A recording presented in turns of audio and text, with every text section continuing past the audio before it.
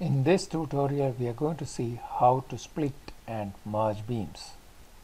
To split a beam, click the toolbar button, select the object, and then click a point where you want to split the beam. I'm going to click outside the beam here, and let's see what happens.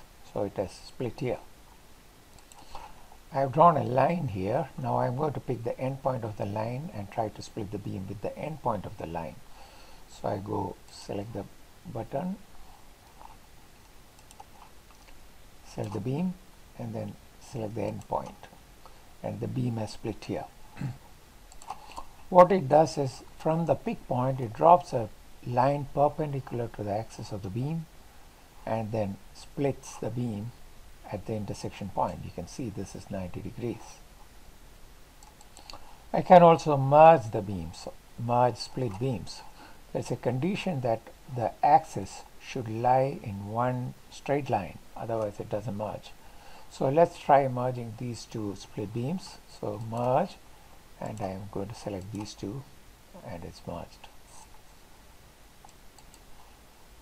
You can split multiple objects in one command. Let's do that. So I go select the split command, select the beams, hit enter or space bar, and then select a point and then space bar again, and it has split at two places here.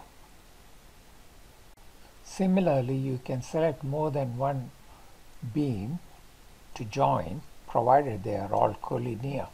So let's do that. Merge the beam. So I click this button,